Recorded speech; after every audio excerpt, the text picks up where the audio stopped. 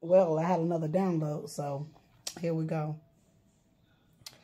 What I have realized is that there is more women than men. So what that's telling me is that the men are being replaced by a new structure of new beings that's coming down from the heavens. I feel like that the men that's here now, not all, but majority, are not capable of enough to have authority to run a kingdom, to run a leadership, to run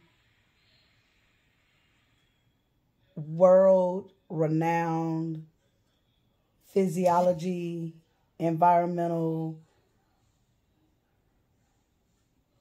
militant-based regimes.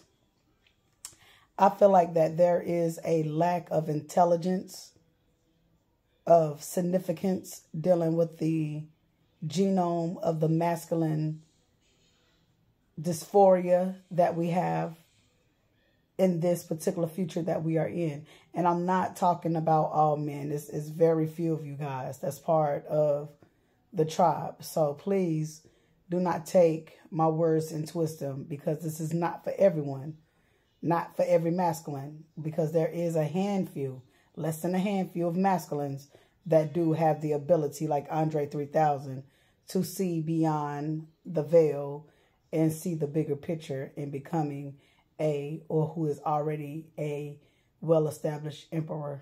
Okay. What I'm getting at is, because of the brainwashed, the traumas, and the misinformation about us divine feminines, and about where these masculines come from, and about their roles in society, they are lost, confused, and delusional, and they're dying without no one by their side. You go to these nursing homes now, you barely see their loved ones, lovers, family members coming to visit them because of their tyrannical ways. So what I'm getting at, women, don't worry about if this man is going to change or do better. He's going to get his justice at the end of the day. What you need to do is raise your son to be the next emperor, to take over this facade of thinking someone can be in control, or think they are in control because they have a stronger strength or a more bodily strength than a woman, which is, to me, a fucking slave mentality ass individual who don't want to see women have their own individuality, their own power, their own identity, but wants to control. That's not a leader. That's a tyrant. Know the difference.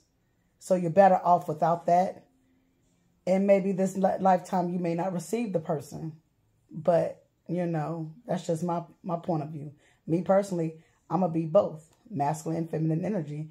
And if I was to meet that emperor one day, then so be it. But for right now, we're just going to speak facts. And I'm going to drop the mic on this. Peace.